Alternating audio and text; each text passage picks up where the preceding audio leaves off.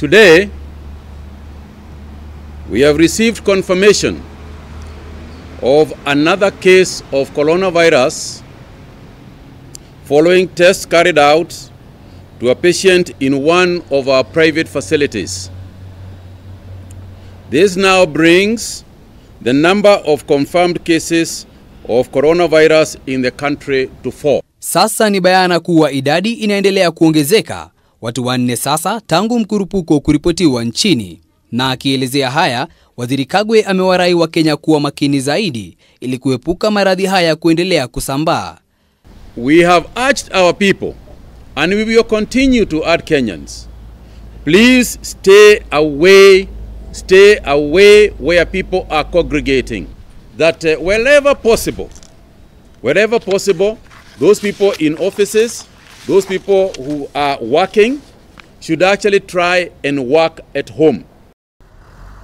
Lakini huku idadi ya Wakenya waliothibitishwa ikifikia 4, swali ibuka jinsi shughuli za kawaida kwa wengine zinaendelea, kwa mfano uabiri wa matatu, kwenye treni na hata kwenye magari ya umma, lakini waziri akiwapa changamoto wote.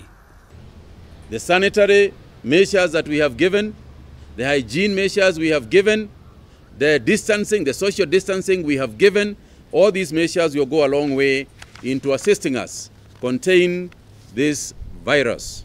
Haya yanajiri huku waziri wa afya Mutahi Kagwe akithibitisha kuwa kufikia sasa maabara ya kitaifa imewafanyia uchunguzi watu 111 na vilevile watu 36 ambao wanashukiwa kutangamana na walio na virusi hivyo.